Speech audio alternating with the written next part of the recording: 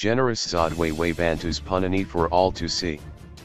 Everybody knows Zodwa Wabantu doesn't wear panties, but this time, with help from the wind, her punani was on display for all to see. It made a public appearance at Workshop Centrum Park in Durban, KZN.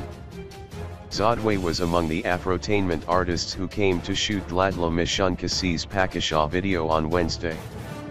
Her flowing white dress had a slit on either side that ran from her armpits down to her ankles.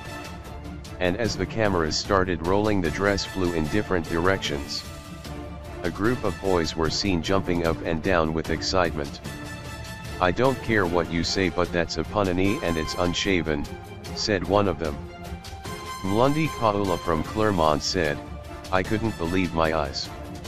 It kept flashing my way."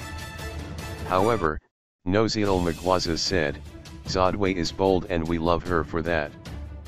But I'm disappointed with her display. I guess we'll get used to it."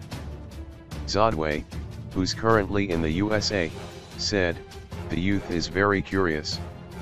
If my VGNA was on display, maybe that's what they really wanted to see.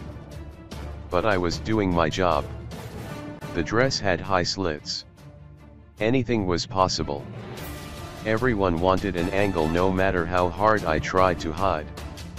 I wouldn't show my VGNA to youngsters."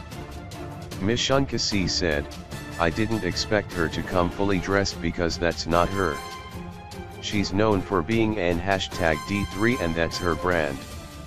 My shoot went well." DJ Tira said, "When she comes back I'll sit her down. I do reprimand her and most of the time she shows remorse. I'm not expecting drastic changes, but I know she's slowly getting there."